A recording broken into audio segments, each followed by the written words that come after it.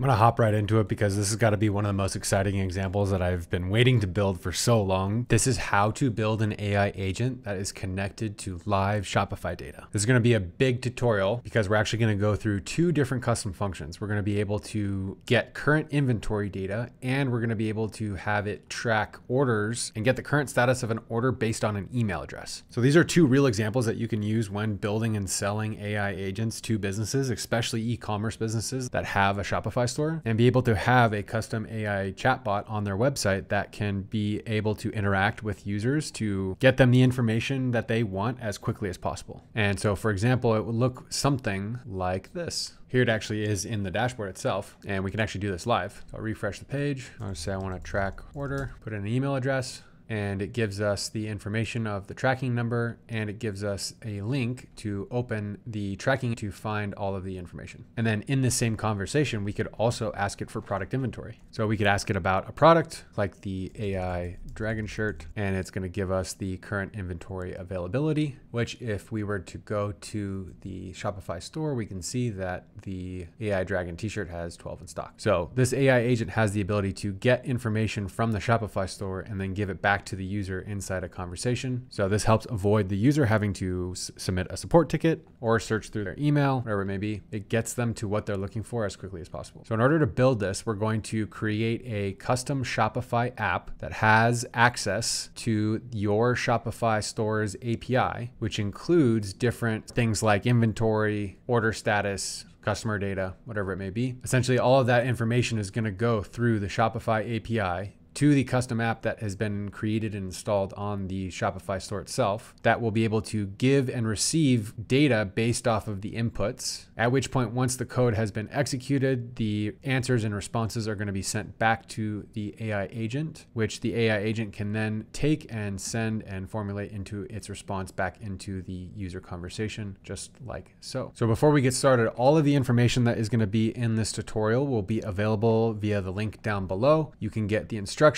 you can get the code that you can copy and paste. You can use the prompts as well as the full instructions and everything that you could possibly need to follow along and copy this tutorial for yourself. And again, that's in the link down below. Also, before we get started, there is a whole nother tutorial that I created that is a little bit simpler than this, which it allows an AI agent to be connected to active stock market data. So a user could ask, hey, what's the current price of a stock like Meta? And then the AI agent will be able to go to the stock market data, pull down the current price of that stock for Meta, and return the price. There's a full guide in here, and it's going to be very similar to this one, but like I said, it is a bit simpler. So definitely go take a look at that one if this one seems to be a little bit too complicated. But with that being said, the way that we're going to get started is using ChatGPT, or we can use the template code down below, and that's probably actually what we're going to use. And that will allow us to simply just copy and paste it. But if you're using ChatGPT, you can use this prompt, which essentially says, hey, I want to create a custom function that will get the product availability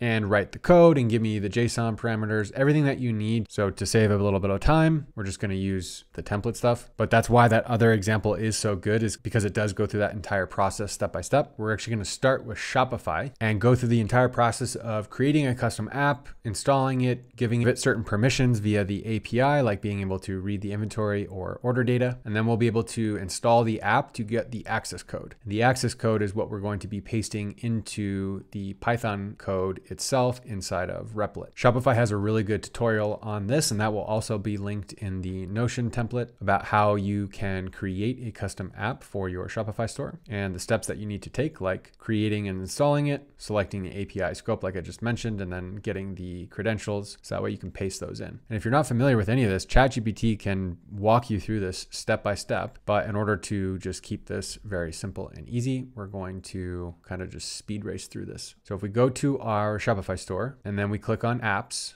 and then we click on app and sales channel settings. And then there's going to be an option at the top called develop apps. And then you'll have to enable this. And this is what the tutorial will say. Yours should say develop apps, click allow custom app development, and then click allow. Once you have done that, then it should look like mine, where you can create an app. Once you create an app, it will look something like this, where you can click on the configuration tab and then click on edit. And then there will be a bunch of different options ones that you can select. And again, the cool thing is if you're not sure about what to select or what you want in order to get the right results, you can tell ChatGPT, hey, what API scope in Shopify do I need if I want to, for example, know everything about returns? Then you would know that it would say, oh, you need to select read returns. That would give the AI agent the ability to read all of the data about all of the returns. So for the example that we're going to be doing today, where it includes customer data, tracking data, and product inventory data, there's going to be several things that we want to include as an API access scope. So for this, we're going to include read access only for all of these. And that ensures that we're not telling the AI agent by some happenstance, hey, I want you to update or change or edit things. We're just going to be able to pull data from Shopify into the AI agent via this API. So assign fulfillment orders, customer data, fulfillment services, which helps track the orders, inventory data, order data, product data, and shipping data. So now that this custom app has these APIs as its scope, when the AI agent tells the code to be run, that code will be able to have access to pull data down from any of these different categories. Once you've selected all of the different API scopes that you want to be included, then we're going to click over to API credentials, and this will say create. Once you've created this token, you're going to want to copy it, and we're going to be able to paste that into the Replit code here in a second. That's going to be pasted in as a private secret key. If we go back to review our instructions, we've now installed the app with the right API token, and we can copy our access code. Now we can start to put things together. In Replit, you're going to create a new Replit, and we're going to select Python, and you can title this anything. I'm going to title mine Get Product Availability, and then click Create Replit. Once I've created the Replit, I can go into the Notion template and copy the code. And then once the code is pasted in, it should look something like this. And there's going to be two different things that we need to update based off of those steps that we just took in Shopify. The first is going to be updating the Shopify store name. And this is going to be whatever your actual domain is. So for example, admin.shopify.com/store/stammer-AI, that's the store name. So whatever your store name is, that's what you're going to be putting into the code here. So for example, I'm going to change my Shopify store name to Stammer-AI. So it matches that name in the URL. And then the second thing is we're going to add the token that we got from the custom Shopify app and paste it into secrets. So if you don't already see secrets, we're going to click the little plus tab here and we can search for secrets. And then this is going to open up a new tab that allows us to add a new secret. And we're going to title this access token. And I've already added this, so that's why it's already showing there. And then we're going to paste in the access token that you got from the custom Shopify app. And we're going to paste that in right here. Once you have that pasted in, we will be able to make sure that the access token is correctly installed inside your code, and everything should be working properly at that point. Now, to quickly go over the code itself, we can review a few of the different functions that help process the data that Shopify is giving this code to make it easier for the user to have a conversation with the agent and get a resolution to their query as quickly as possible. So the first function here is trying to find the closest matching product ID. And it's going to be doing that by pulling whatever name that I'm entering in as a product name, which means it's going to try to find the closest product to what it is that you typed in. So you don't have to type in the exact product name exactly correctly. It could be slightly wrong and it would still work. And that's because as users, we would just type in like shirt and not t-shirt, like T-shirt. So this function solves for that. Once it finds the right product ID based off of the product name that was given, it's then going to find the current availability of that product, and then it's going to return that information to the URL that we have deployed to, like so. Then there's a little break here, and you can see that there's some comments here that says, now this is the start of the order tracking code. And it's essentially the same thing, but for the different function of passing the user's email to get the current order tracking data, and all of that information will be sent to this appended URL. And if you're like, what is this URL? Well, just give me a sec. So after you have all of this code and you've changed these two details up here, we can click run in order to make sure that there's no bugs or anything wrong with the code. And if there is, it would show up in the console section here. It would say, hey, there's an error, and it would stop automatically. What we can see here is everything is working successfully. Even though this says this is a development server, that's not relevant to what we're doing. So this is actually a good good test, we can now move on to the next step. Now, I've already deployed this one, but what we would do is we would deploy this to a live URL. And if you're creating a new one, it would just have the button up here that says deploy. Now, I mentioned this in one of my other tutorials about creating the stock price AI agent, which you can watch right here. When you are deploying to a live web server for production, we can scale these down quite a bit because we don't need to have this much power for these types of custom functions, especially for testing. Now, if you have a large amount of clients or a large amount of users that are going to be hitting this bot at the same time, then you're going to want to make sure that you have a little bit more action here to be able to cover any spikes of usage at any time. But for most of us, we can push these down to the bare minimums and then click approve and configure build settings. Once you've clicked this, it's going to take a few minutes, probably like 3 to 5 minutes to deploy it. But once it is deployed, you're going to get a URL. And this is the important URL that we are now going to use in our testing step on Reqbin. So if we copy this link address,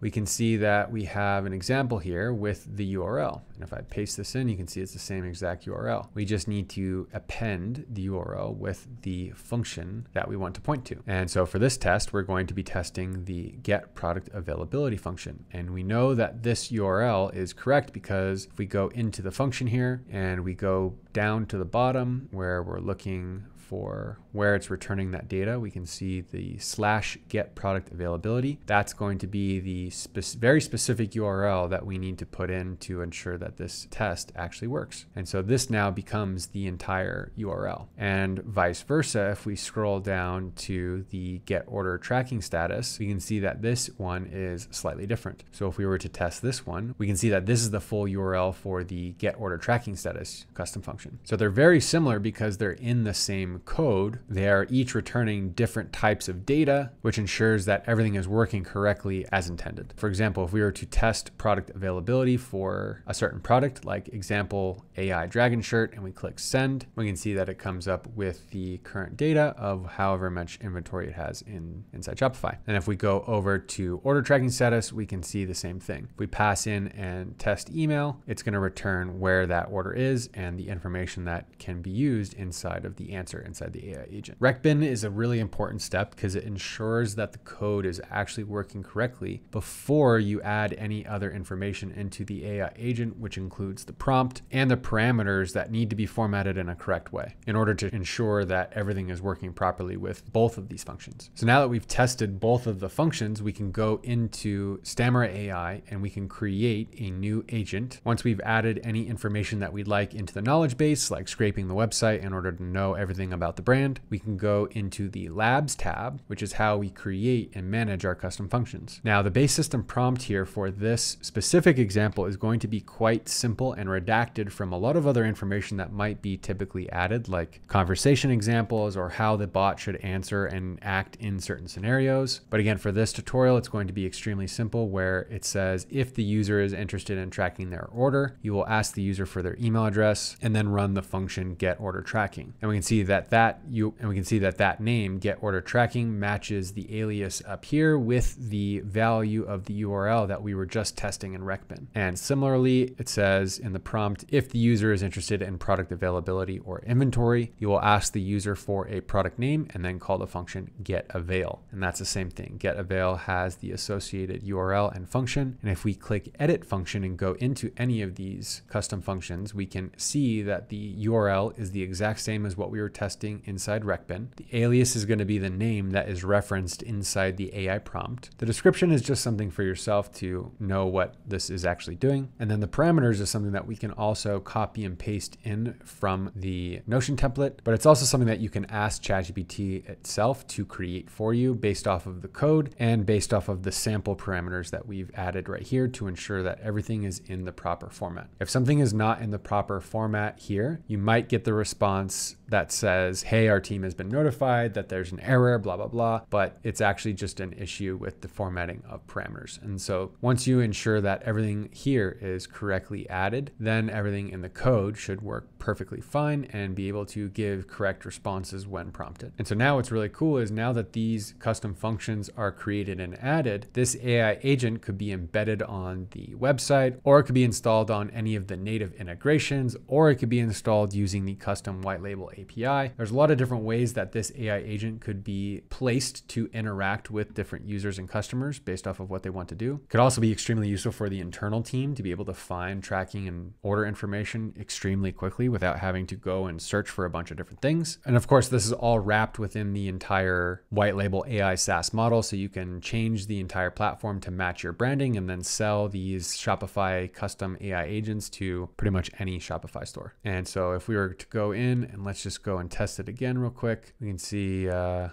Delve trucker hat has 9,999 in stock. So let's see how much it. Start a new one. So let's ask for inventory. Let's go Delve hat. And there we go, 9,999 units. So this is how you create a custom Shopify AI agent that is connected to live data within a Shopify store using a custom Shopify app that has access to certain API permissions, code that is being run and deployed via Replit, and then the AI agent and user chat interface that is being created, deployed, and everything is consolidated within Stammer AI to be able to be packaged and sold directly to any of these e-commerce businesses. So for this one, don't forget all of the information and links and everything that you can copy and paste for this tutorial is going to be linked down below. So don't forget that. And I'll be making a ton more tutorials like this. So if you have any ideas of other custom functions that you'd like me to create, please leave them in the comment section down below, and I'll see you guys next one. Thanks.